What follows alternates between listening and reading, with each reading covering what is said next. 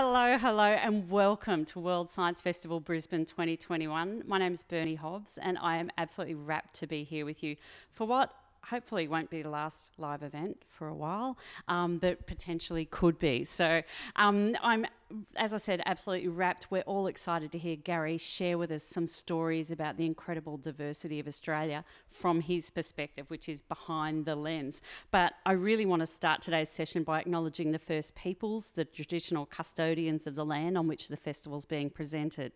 At this time, I also recognise and pay my respects to the first scientists of this land. Increasingly, in many scientific fields, we're recognising the important contribution that First Nations science makes to contemporary scientific discovery.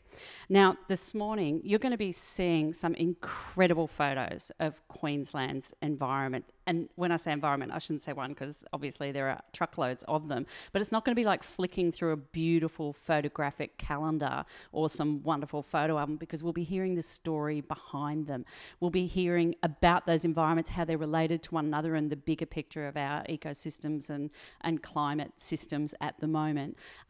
But also we'll be hearing some of the technical side of things and what it's like to be a working photographer telling the story of our land through the vision. And the man who's going to do that for us is Queensland Museum's photographer of the last 38 years, Gary Cranitch.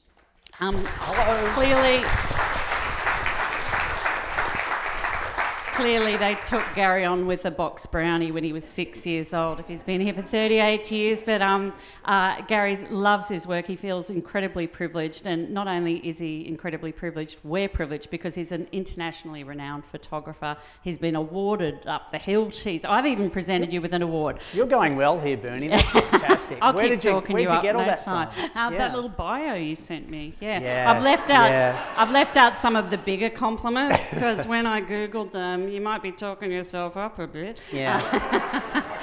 It's just adding commas and zeros to things. It's pretty easy. Yeah. Nice work. So how we're going to do it is Gary's just going to present us all some of his favourite shots, I guess, that really tell these stories. And I'll just be interjecting because, frankly, I'm a bit of a nosy Parker, and with a few questions. And if you can save your questions for the end, we'll have plenty of time then to get to them with Gary. So thank you so much for coming out this morning. I know it was a bit of a toss-up for some of us whether we get into a crowd, so I really appreciate you coming along. But Gary Cranitch and the wild, extreme environments of Queensland, pretty good draw card. So give it up for Gary. Here we go. Thank you, Bernie. That was a fantastic intro, and that was not easy for me to make up all that stuff about what I've done. That took quite a bit of time. I didn't put any time into this. But I mean, you do, like we've already seen the tourism blurb for Queensland, and frankly, we're all Queenslanders, so we know it's a rockin' great place to live. But what is so special about Queensland's extreme environments, Gary? We have an hour, okay? So I think we'll get through most of it. Okay, Gary, don't focus on how long you've got to talk. Yes, Answer we have the an question. hour. It's an incredible place, Queensland. I mean, in terms of biodiversity alone, it is the most biodiverse place in Australia, for a start. It's not as big as Western Australia, as we know, but the habitat types are wide and varied, from arid zones to coastal areas to deserts and everything in between. So just beginning, first of all, we can start in the far west of the state. This is the Simpson Desert. In terms of an extreme environment, this is a perfect example of one end of the scale to the other. So as I mentioned, Simpson Desert, low rainfall, extremely low rainfall, and not reliable rainfall, so episodic. Unreliable, unpredictable, which means there's animal adaptations that happen within these environments as well that are unique. So touching on just the arid zone alone, the extremes of temperature are probably the thing that more or less drives us to an extreme. Hottest places in Australia are in the desert zones. And the Simpson Desert, so this is near Birdsville, or? Yeah. For anyone who hasn't been there.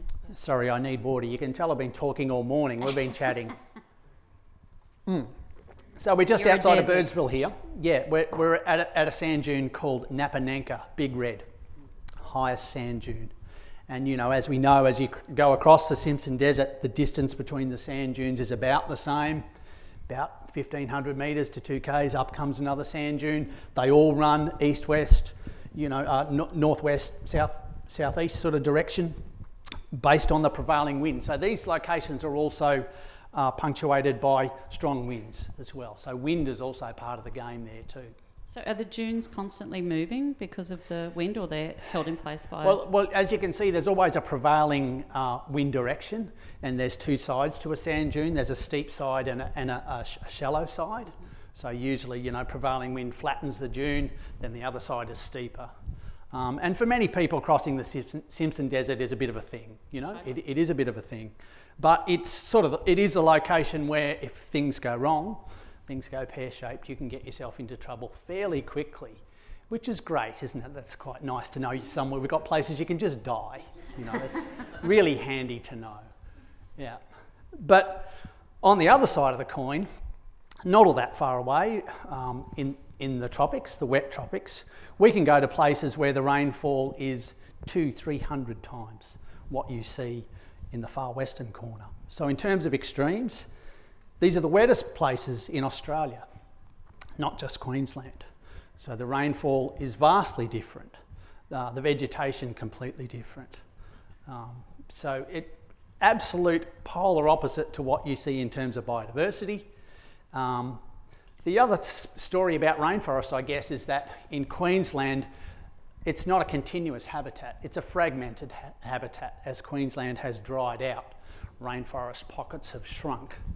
And it's led to isolation of species, but also led to adaptation and a high degree of endemic species in those regions. And when you say as Queensland has dried out, do you mean due to habitat loss like land clearing, or is that just a general... Long term. Yeah, okay. Long term, you know, if we go back millennia. So that's not something we can be blamed for? How Not our fault, unusual in Bernie. the Finally environment. something Incredible. that's not our fault, yeah. Yeah, no, we're not going to take responsibility for that. So, and then after the rainforest, you know, you can jump over to the eastern side of the Great Dividing Range, and then the habitats shift and change again. Higher rainfall, but much more diversity in terms of habitat.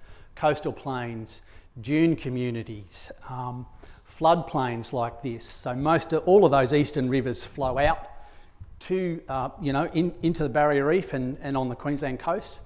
And, you know, sediment and habitat all linked together, lots of river systems flowing out, pretty much heading due east off the Great Dividing Range. So this different is again. North Queensland? Yeah, so now we're at a place called Gorganga Plain, which is just near Proserpine. And, you know, just up on the northern edge here is a Proserpine River. We're not far from Early Beach, so if you like to go... Your job really sucks. Yeah, it's just cruising around, isn't it? Just, yeah, jumping up, taking pictures, yeah, mucking around, making up bios, as you heard earlier, that sort of thing. Yeah, so Proserpine River, just on the northern sort of edge of this. So this was in a helicopter, these pictures, and yeah, so that's sort of those three kind of key differences to begin with, I suppose. So that's just giving us a smattering, and I guess we sort of knew that in our minds, but it's great to see that stark comparison now. So you're in a helicopter for this one. Was the last one a helicopter as well, or a small plane? That was a helicopter as well, yeah. But in 2019, Gary, so I mean, you do a bit of aerial photography, but in 2019, your frequent flyer points went absolutely through the roof, which is lucky you got it in then, because you were doing a couple of special projects that involved a lot of flying. So tell us about those. Okay, so 2019... I embarked on a project to photograph the wetlands of Queensland for one of our major publications. It was a partnership deal with the Department of Environment. And a big part of that was obviously trying to cover the entire state and looking at wetland areas in the entire state. So really ambitious thing to take on. I didn't think it was going to take me as long as what it has. I'm still involved in it. Yeah, I feel like you've got the wrong slide up for wetlands. No, it's okay. I'll tell you why. It's because, yeah, unfortunately 2019 in Queensland, great year to do wetlands of Queensland, driest year in history. In recorded history. Driest year in recorded history in Queensland. So part of this Did project... you have to pay the advance back to the publishers? No, I couldn't. No, I just had to talk my way around that. So, interestingly enough, so I sort of piggybacked on another project which was run out of the University of New South Wales, which is an aerial coverage of the east coast of Australia. And this has been running for 38 years. So basically what this group do, they look at wetlands and water birds and breeding cycles of those species and what goes on in all those locations. So they fly the same transect. So I crisscrossed Queensland about 9 times, like that, east to west. Wow, it looks like a Pac-Man journey of Queensland. It was just like that, yeah. But interestingly enough, in that entire 38-year set of data, 2019, worst ever, driest ever, lowest breeding numbers, and here I am trying to do a book on wetlands of Queensland. So, lowest breeding numbers of wetland birds. They're mainly looking at water birds, but clearly, you know, the other part on the edges of that are looking at the rivers, the dams, the lakes, and they're the same locality they go to each time. So, again, well done, Gaz. You know, do a book on wetlands and there's no water. But everything changed not long after that. And what we're looking at here is actually a great example of how dust storms actually develop.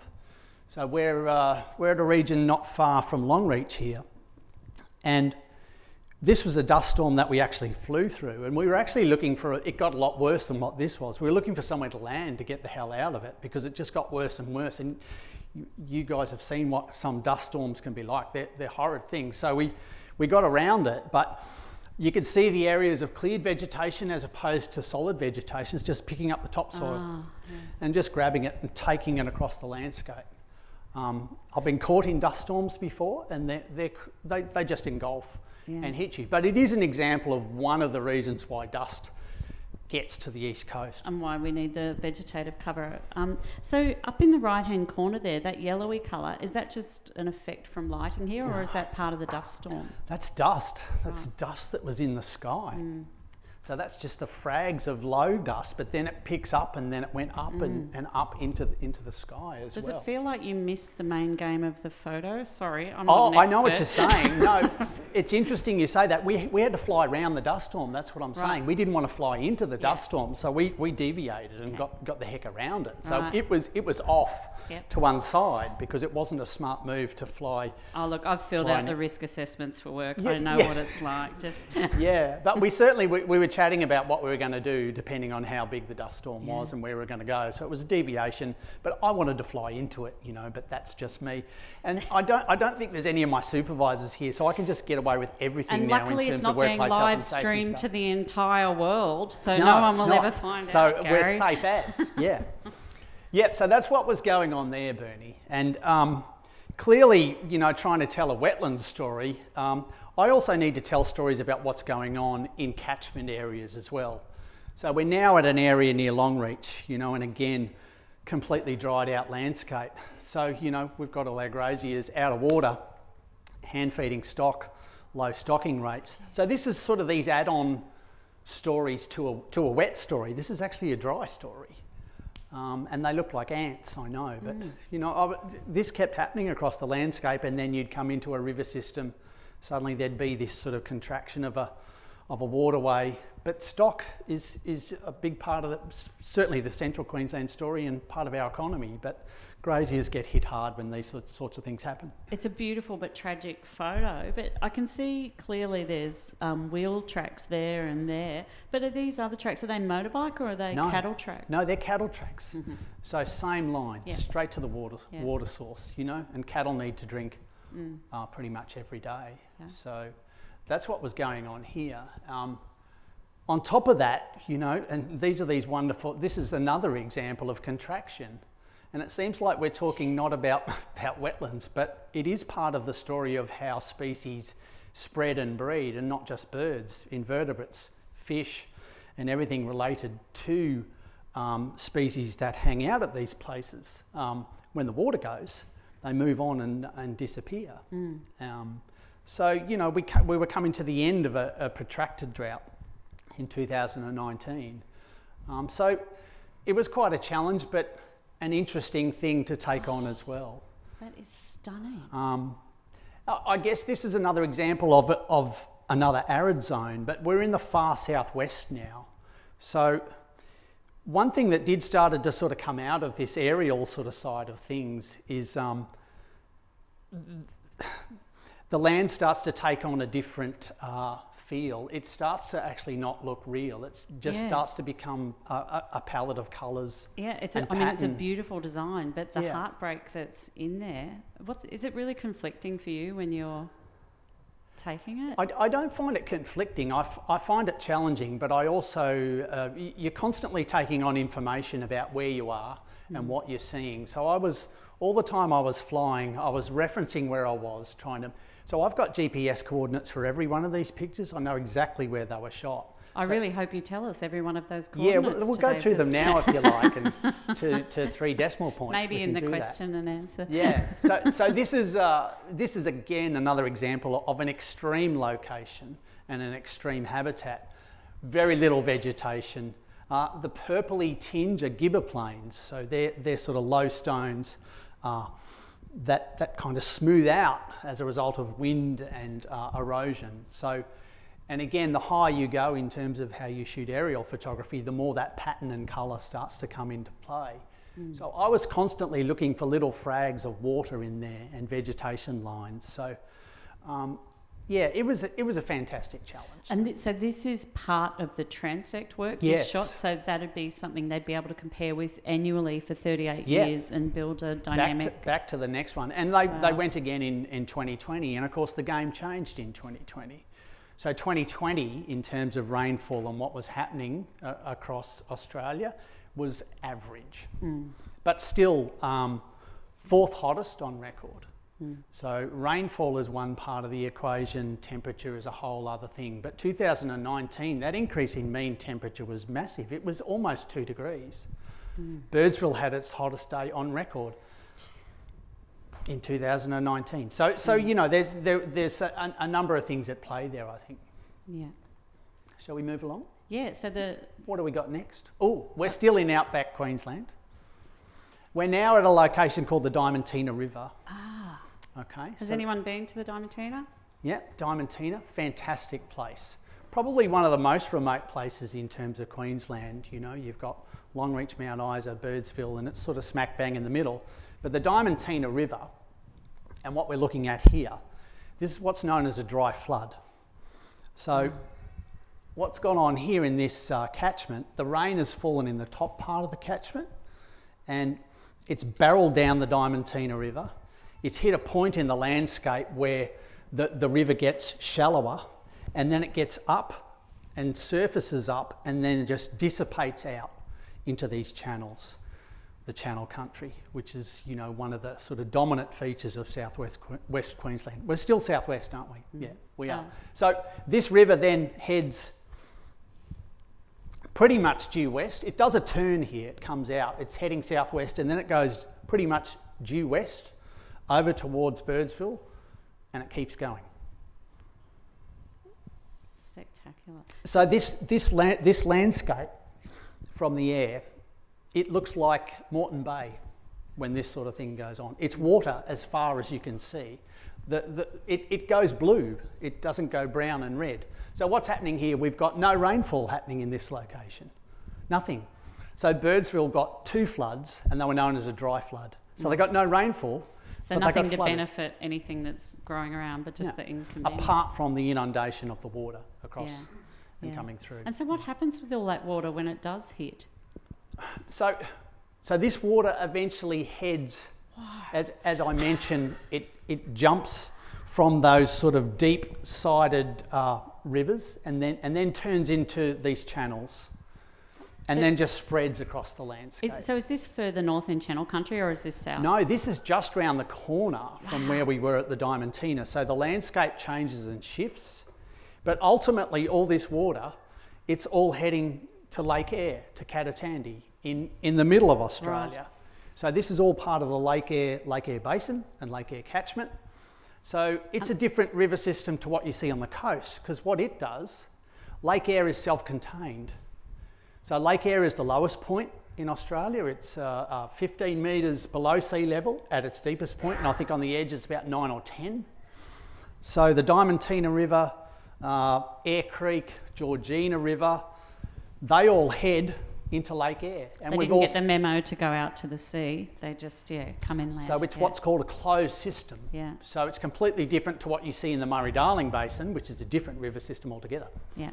Sorry, Gary, I just need to know, because I think everyone will be interested, what Instafilter did you use to get that coloration? Because that's pretty spec. Instafilter Gary Cranitch, it's called. It's very, very specific. That is gobsmackingly beautiful. What elevation are you at? Not that high. Really? I'm at 600-700 feet, quite low. In actual fact, we were flying really low when we did this survey. It's not a 2K 1500 feet thing. We're at about 120 feet. So in terms of taking pictures, that's a whole other game, because the landscape's just belting past you. Because there are things in there that look like that looks like a cattle trail. Like there's no scale there. It's so hard to. Yeah, and look to the underwater photographers in the crowd, and there might be a couple. Do we have any underwater photographers? Can anyone see brain coral?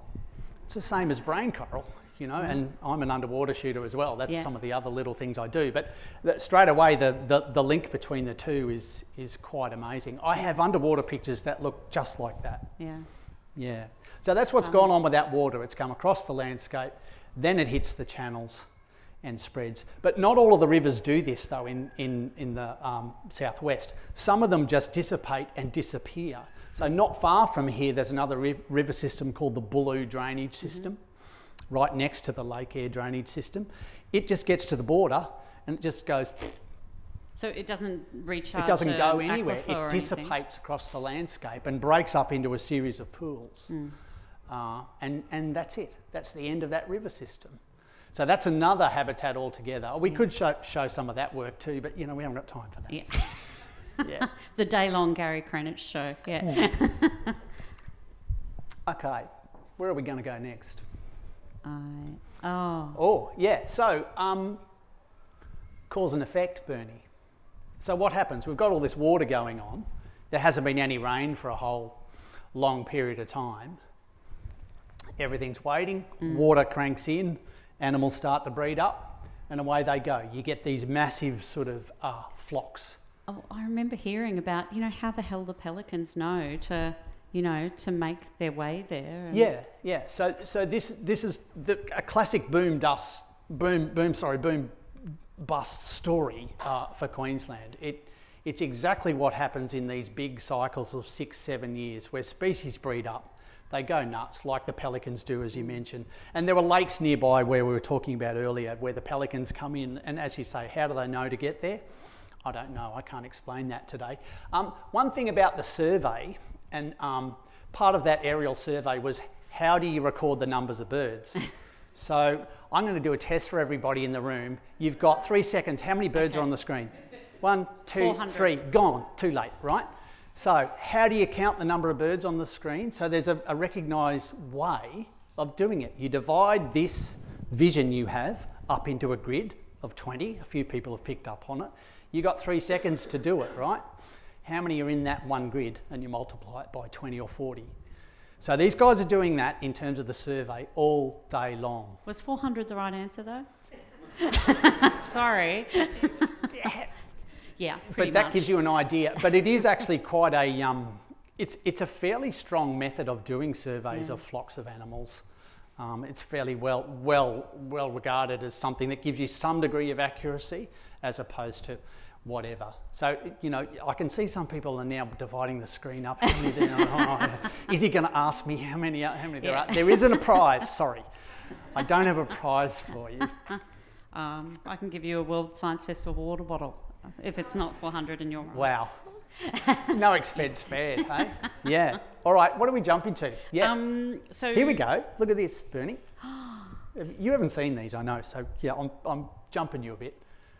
So, arid zone, no rain. This is a perfect example of an adaptation. Yeah. Okay, so this is a burrowing frog. They live underground. It's called a crucifix frog or a holy cross frog. This is at Thargomindah in the southwest. I was doing some follow-up on some rain, a bit of a rain story here. And at this location, and these people are wildlife people, they hadn't seen this frog for 6 years. Wow. And as you can see, with legs like that, your range is not that big, you know. You're not going to be a green tree frog and belt all over the countryside. These things have got a range of about the size of the square of carpet, right? So what they do, they basically spend most of their life underground. When the rains come, they emerge, they breed up, the puddles dry out, and they go back underground. 6 years. So what they do, they reduce their heart rate, surround their body in a mucus thing, and go into this state of torpor for 6 years. Living the dream. How about that, eh? Yeah. So next time, you know, any of you have a bit of a whinge about lockdown.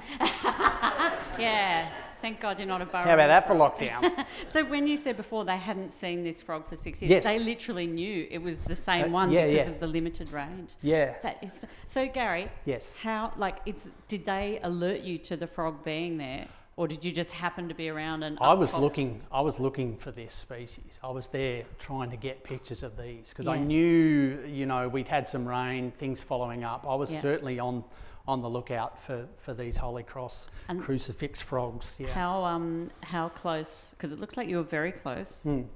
I get close to all those sorts of things. And so they're not bothered, I guess, if they No, only pop up no, every 6 years, everything's Well, they're up interesting. and about for 2 or 3 nights, you know, Yeah. do some breeding, go crazy, you know, Yeah. a bit like being locked up and then you head off to the nightclub and you go nuts and then you go home And again. then there's another lockup. Yeah, and you go again. So, but I mean, perfect example actually of coloration. Yeah. And, Stunning. you know, anyone who has any Indigenous art, any work from our traditional owners, red, black and yellow, look at that. I mean, that is just straight. You can see where those inspirations come from. She's a handsome beast. Yeah, yeah. I mean, yeah. But a great example of a unique adaptation to boom bust, Just extremes of climate and extremes of temperature. What have you got next, Gary? What have I got next? Okay, so obviously part of the arid zone, we're talking about probably the quintessential Australian animal. There's a red kangaroo. They're perfect examples of adaptation, I suppose, kangaroos. They move across the country really well. They don't have to drink every day. But kangaroos, and this is clearly a male, and if anyone in the audience thinks it's a female, we've got to have a chat. There's another talk Yeah, that's a whole other talk, right? But yeah, it's clearly a male. He doesn't work at the Stafford Tavern as a bouncer either, but he could, clearly. So these kangaroos have this ability to control their breeding. So they can breed whenever they like. And if the season is low, if there isn't much food, they basically just suppress the embryo in their system. Again, this is a male, it's not a female. But these guys get to 90 kilos, huge animal. What's their age range, do you know? I don't know, I think we're talking 15, 17 years, I seem to think. But generally speaking, there's a dominant male with a brood of females, you know, and they're the breeding king, you know, and the males tend to punch the hell out of each other. You know, a little bit. It's not a familiar story at all. Yeah, it's a little bit like, you know, most sort of rugby league venues, that same sort of stuff happens. And, you know, off they go. They become the alpha male in the system. But kangaroos are, you know, perfectly adapted to the arid environment, you know, in terms of how they go. Well, talking of arid environments, and we can see what looks like a bit of a previous bushfire there, but eucalypt forests, I think, are another one of the environments we're going to look at. Well, that's right. I mean, in Queensland, it is, you know, that whole central kind of patch as we hit the dividing range and go a little bit to the west. Euc forest, eucalypt woodland. It's the dominant landscape in Australia. And certainly 2019 was a year where eucalypt forest in Australia was particularly front and centre. As I mentioned earlier, you know, that year of incredible dry weather led to the beginnings of the worst bushfires we've ever seen in the country. Catastrophic bushfires, huge numbers of fires too across the country. Most of them started by lightning strikes, and then pretty much they just enveloped the entire east coast of Australia and caused huge devastation. Big, 30, 35 people, loss of life, property, massive. And the 3 billion wildlife that lost their lives in New South Wales as well. Yeah. That's right. And interestingly enough, though, fire is not a new part of eucalypt forest. It's actually part and parcel of what eucalypt forests are about. A lot of eucalypts need fire to regenerate. They need fire to germinate, but so what happens is, pretty much the whole understory gets wiped out, and all of those grasses, sedges, low shrubby things, they get burnt out. But ukes have this ability with their stringy bark and hard bark, and I'm sure there's a botanist in the audience as well. But they can adapt to fire, and they can handle fire. But I mean, it's a perfect way for a fire to spread. Open underneath. You get in high temperature and high wind. No matter how much back burning, how many cleared fire breaks that you put through, you're never going to stop the sort of wildfire that we saw in early 2020. And while eucalypt forests are fine with regular low fuel fires, I think we have all heard so many times now, and we all get a sense that catastrophic bushfire, the fuel load was too intense for most eucalypts. That's right. I mean, the fuel load was massive, and you had that elongated period of dryness. Couple that with high temperature, high wind, fuel load, you've got a perfect storm. You really have. So, there's been discussions about controlled burn, and was there enough controlled burn? There was actually quite a bit of controlled burning in 2019, but at the end of the day, you can only do so much with those sorts of things. Justin Leonard, who's the CSIRO head of bushfire research, I interviewed him last year for the ABC, and he was just saying that until we get back to pre-colonial cool burning patterns, this is the head of CSIRO research, until we do that, we won't be able to manage fire in this country again. Like, it's just the way we've set things up isn't working. So. It's a volatile subject. It is quite a volatile subject, and these are sorts of things that cross over borders. It's an Australia-wide issue, and dominant landscape as well in terms of certainly the east coast. But the great thing about this kind of photography is it is evocative, and it gives room for these conversations that we have to have. So. Absolutely. So interestingly enough, the net result, and people can get quite distressed about what happens in a eucalypt forest when it does burn out. It's wholesale destruction of all foliage, and it looks like Armageddon. So this is in Queensland. This is not far from the border ranges. We did get quite a few fires here, as we all know, nowhere near as many as the southern parts of the country, but certainly the experiences we saw, it was starting early in Queensland actually. It's sort of around August we started to get fires in central Queensland, same sorts of issues. But this is what happens. It looks like Armageddon. It looks like a First World War landscape that's been bombed. I should just let you know we are going to be looking at some pretty pictures again soon. But this is the reality of our extreme environment. Interestingly enough though, a euc forest, once you start, and look at this, there's a little bit of rain has come through. This is this same location.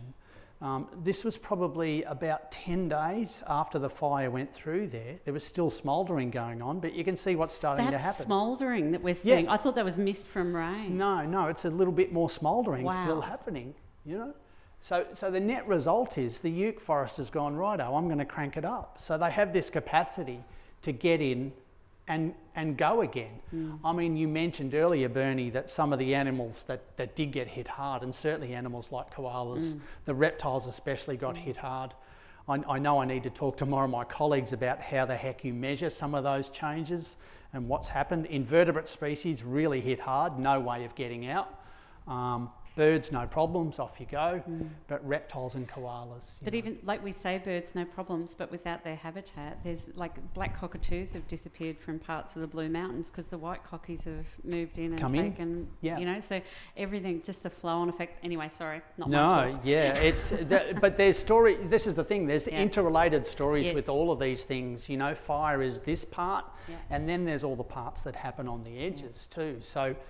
Whoa. And then very quickly you see this scenario. So in come these pioneer species that take over that churned up ground, And before you know it, the Ute forest is back up and going again. It can take some time, but they do recover and do regenerate. So it was an interesting event in itself.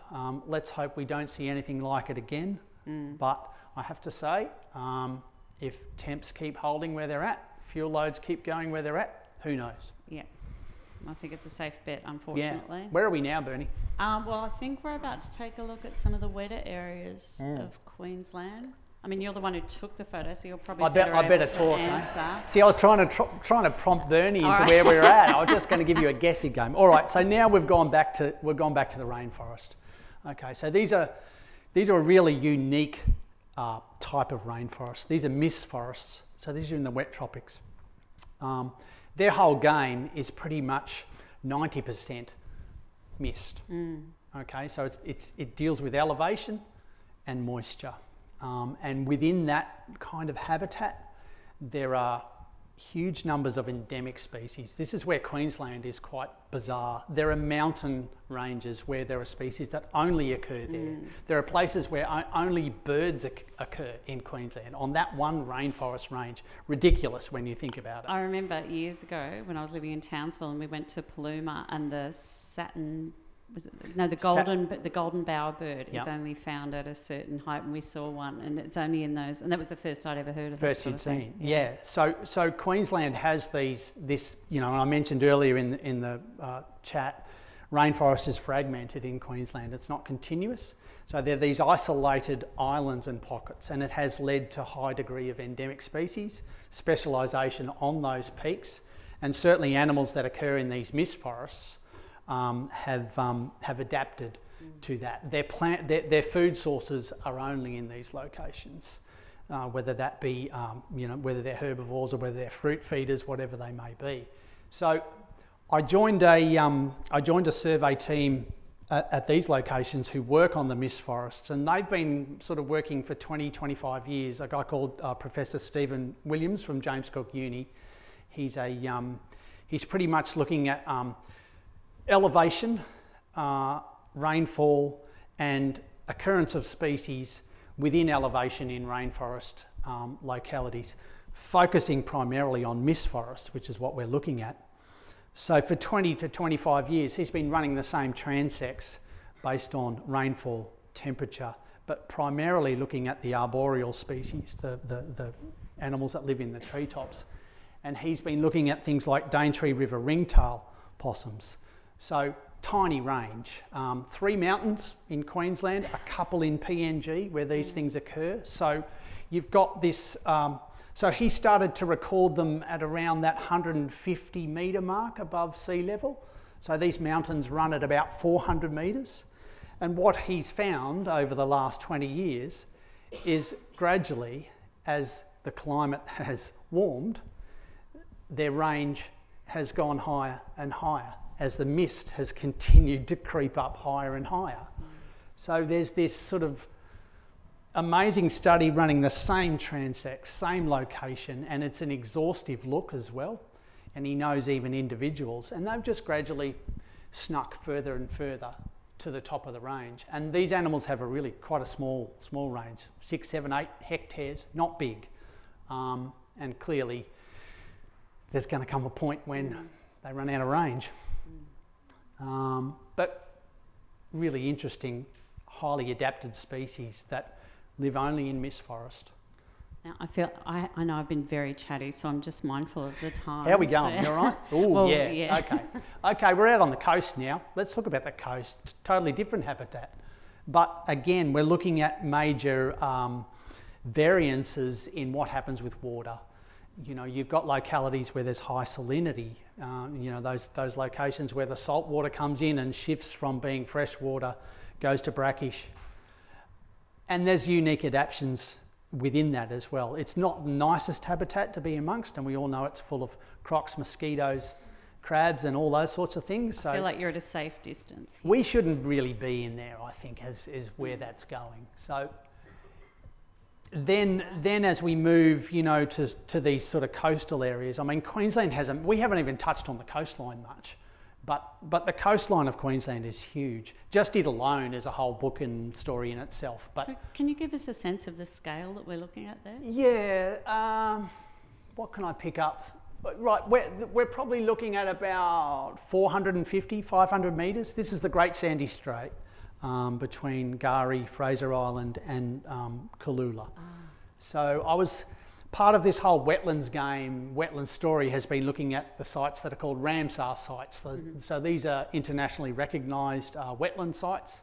Queensland has 5 and the Great Sandy Strait is one of them. But again, aerial game comes into it in terms of telling a bigger story, what's going on with pattern, colour and water movement and where it goes. Sandy Strait. Part of the story of water too is how we use water and how important water is not only to biodiversity, to stock, but also to us as human beings in terms of water is very important to us. This is a town water supply and this is in southeast Queensland. I'm not going to mention the town, but I'll let you think about that. This is what happened in 2019. There are a whole heap of places that ran out of water. And normally this is massive. It's called a lake, yeah, but that's the water supply. So yeah, this was shot towards the end of 2019. Again, it was one of my key localities to visit and off you go, there's the lake. But it's a perfect example of contraction and what can happen. And it's interesting, we've had rain recently, but it hasn't really filled the catchment here in southeast Queensland either. Jumping along, you can't tell a story of extremes and biodiversity without talking about the Great Barrier Reef. We could spend a whole other afternoon talking about that as well, but I guess it's another example of a habitat that can be affected hugely by things like land clearing, coastal runoff. We can talk about coral bleaching too if you like. What's the time? Is there 6 minutes to go? Probably not. But this is an example actually of the beginnings of coral bleaching. This is on Heron Island on the southern Great Barrier Reef. Smack bang in the middle you can see some little frags of white.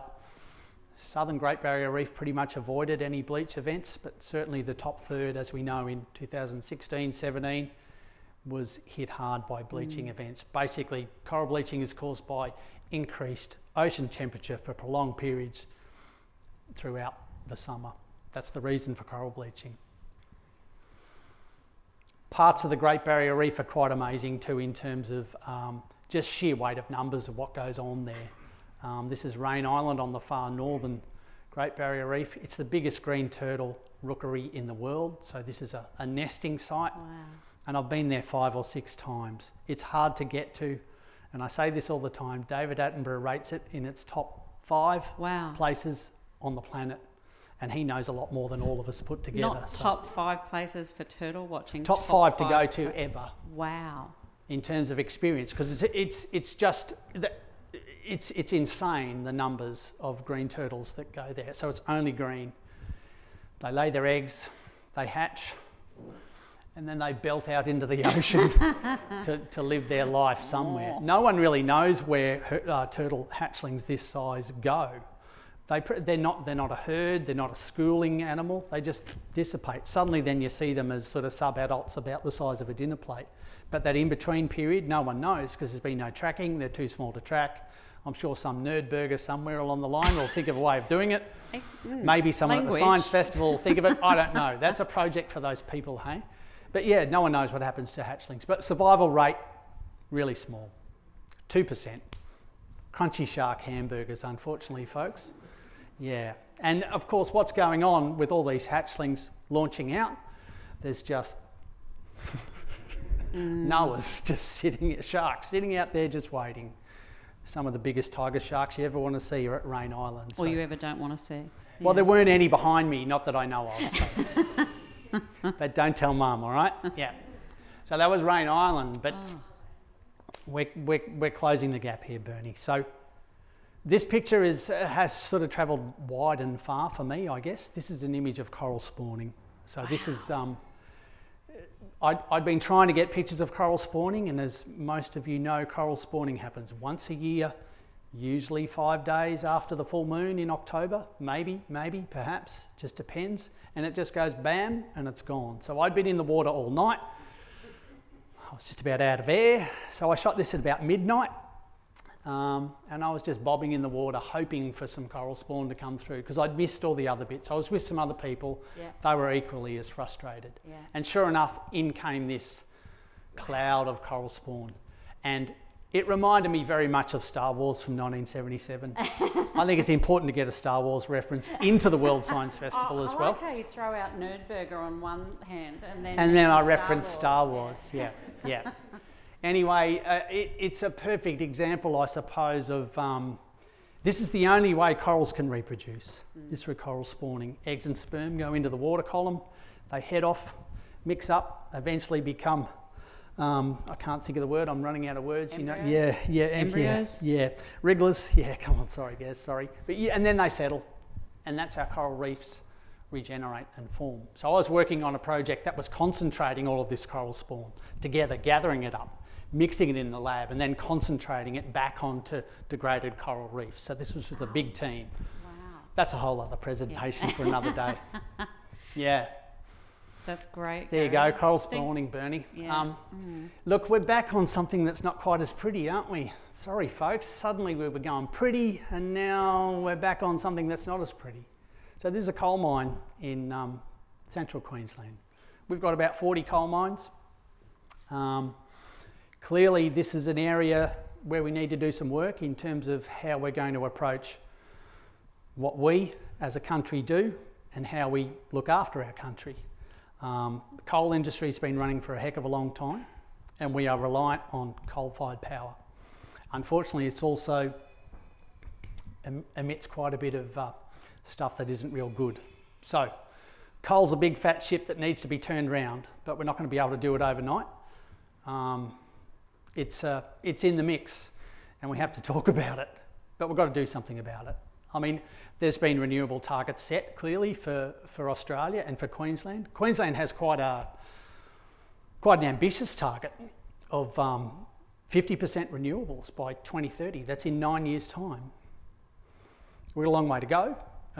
So big challenge over the next 9 years for us as a state to reach that. So coal is part of the game. But certainly it can't continue to be the main game in town. And that's about as political as I get before putting my job on the line, ladies and gentlemen. Yeah. There you go. Coal. Do you want to talk any further about coal, Bernie? What do you want to ask me? Is that where we're leaving it? Or? No, I think we've got one more, haven't we? We're nearly done. Yeah, okay. So, yeah, this is a future question, hey? Yeah, where are we going? What are we doing? I mean, COVID has taught us that, you know, isolation can be good for some people and not so good for others. But it's certainly, I think, taught Queenslanders that we do live in a fantastic place. And I think the only way to appreciate it is not to stay in your little box, but to get out of your little box and go out and see it, understand it. You know, I do think a lot of us don't get out amongst the dirt, the rain, the dust enough, unless I'm preaching to the converted. I'm probably about halfway there.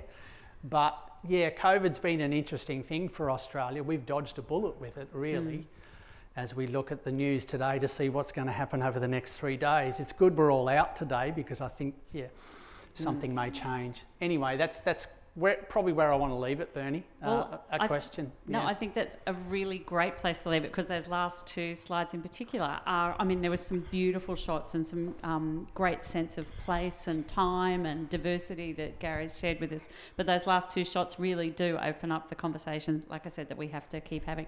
Would you give it up for Gary Cranitch? Thank you. And Extreme Environments. And do we have any questions about the images, about Gary's work, about how to capture something like that? While we're waiting, just put your hand up if you have a question. Oh, good, there's a question. Here we go, Bernie, up the back. Okay, so this is going to seem weird and make me look like an idiot, but because we're live streaming and videoing and you're not mic'd, I need to repeat whatever you say, even though we're all going to hear it anyway. So if you've seen Galaxy Quest, Sigourney Weaver's job, where she has to repeat the computer's commands, that's how smart I feel right now. So, your question, please. Yep. So my curiosity is, will you go back out to south of Western Queensland so that it's flooding? Will you go back out to Western Queensland because it's flooding? Absolutely, and it's interesting. I've already been back and revisited those locations with water in them. There are some other locations I didn't even touch on today, like the Gulf and the Cape, that I've photographed dry, and I'm about to, hopefully, go back to the Gulf and the Cape to go to some of those locations that have completely altered and changed with inundation. So that was always part of the plan, to tell both of the sides of the story. And 2020 has been a wet story, if you like, so I have revisited some of those, yeah. So you're getting closer to finishing the book? Yeah. Yeah, good. And your question? Very much for a lovely presentation. Just wondering, technically speaking, do you do any photoshopping with what you have shown us? Do you do any photoshopping with what you've shown us? Yeah, it's a good question, and Bernie asked me this as we were chatting in the lead up, which is why my voice has been failing.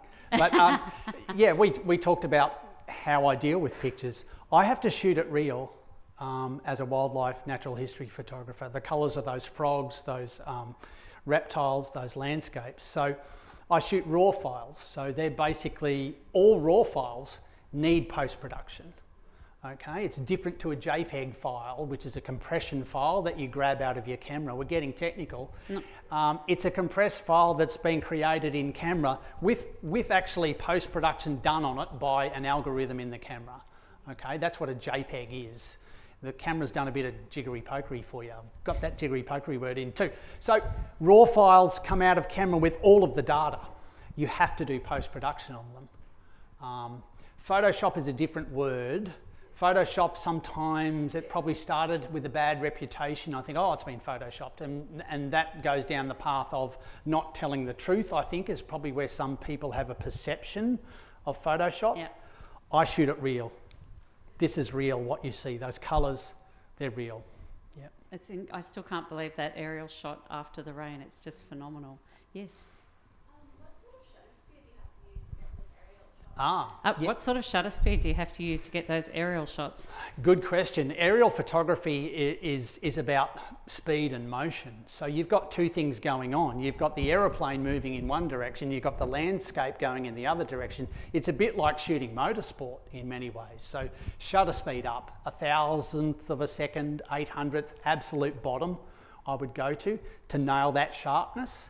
Then probably a fairly wide aperture, f4, 5, 6, that sort of thing. This is where these new cameras are brilliant, because you can crank that ISO, which is the sensitivity rating of a camera, up, and sort of you're able to then use quicker shutter speeds.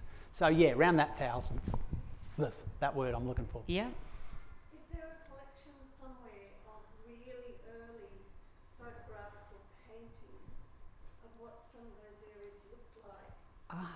Is there a when the early white people settlers? Yeah. So the question is there a collection somewhere of early images of some of these places, either paintings or photographs from when the first white people, I guess, went there? So our direct neighbours here, the John Oxley Library, they run a fantastic image library full of historical images of Queensland. So they have a fairly broad cross-section. Most of them tend to relate to industry, grazing, transport, those sorts of things, but hidden away in the background is the story that you're talking about, is what's going on with the landscape as opposed to what are the people doing. Back in those days, photography tended to be about what someone was doing. Do you know what where I'm headed with that? So it does exist at the John Oxley Library. There are other image libraries around the country that do have those sorts of collections, but John Oxley Library have the best collection of historical reference imagery in the state. Terrific. Oh, yep, your question? The land, I know this fella. the Lands Department also has an enormous collection of aerial films. Oh, of course. Dating back to the earliest aerial photography, aerial survey photography. Yep, Computer says the Lands Department also has a really great collection of aerial photos, aerial landscapes dating back to the earliest photography. And yes, hang on a minute. Is there anyone who hasn't asked a question who wants to before we start doubling up? Sorry, I'll come back to you in a sec. Yep. With the Simpson Desert, is there a sense of whether that's growing, becoming more vast in size, or is it relatively static sort of environment there. Yeah, that With is. the Simpson Desert, Gary, is there...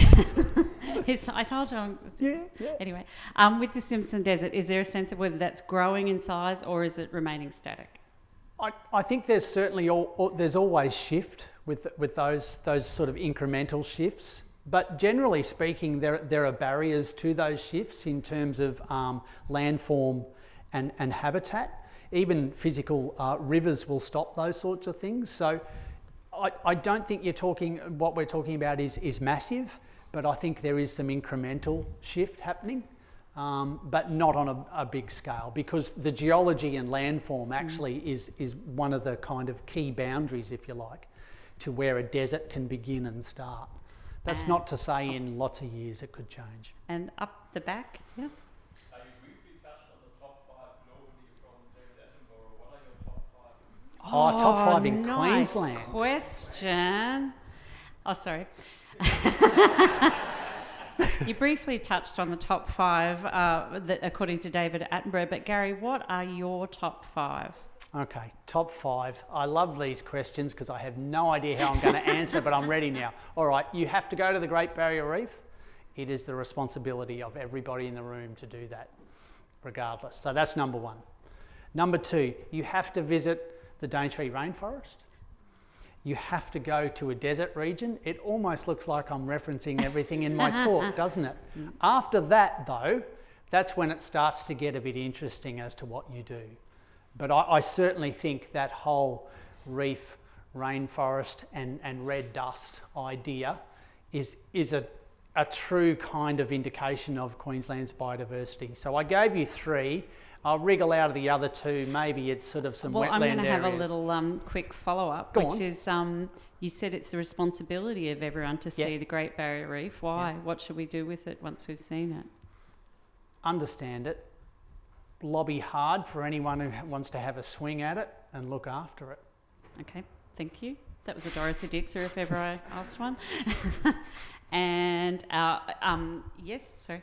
Well, if we talk about going to see all these places, Yep.